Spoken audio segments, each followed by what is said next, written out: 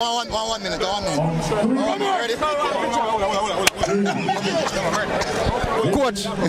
Coach, history moment for you and Mount Pleasant.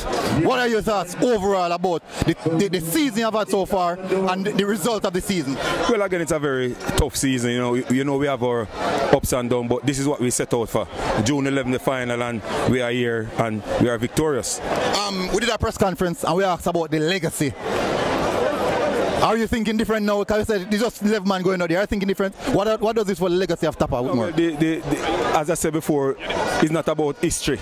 We want to leave a legacy in St. Ann. And not just tonight alone. We're gonna continue. We're gonna bring more trophy to St. Ann. Your overall performance tonight, a solid one. Are you pleased with the performance, or are you looking for more? Well, at this point in time, you can't talk about performance. It's about result. So we win the game, nothing to complain about. Last question: how long will the celebration last? Well, we get back to work probably Wednesday, Thursday, because this is just a start, as I said before. This is for the players.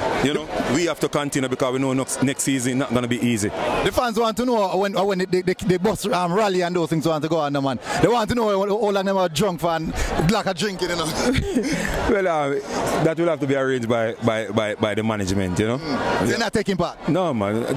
This is not for me. This is for players, For them time now. We have done our part. Players time now. All right, Tappa. Well done, yeah?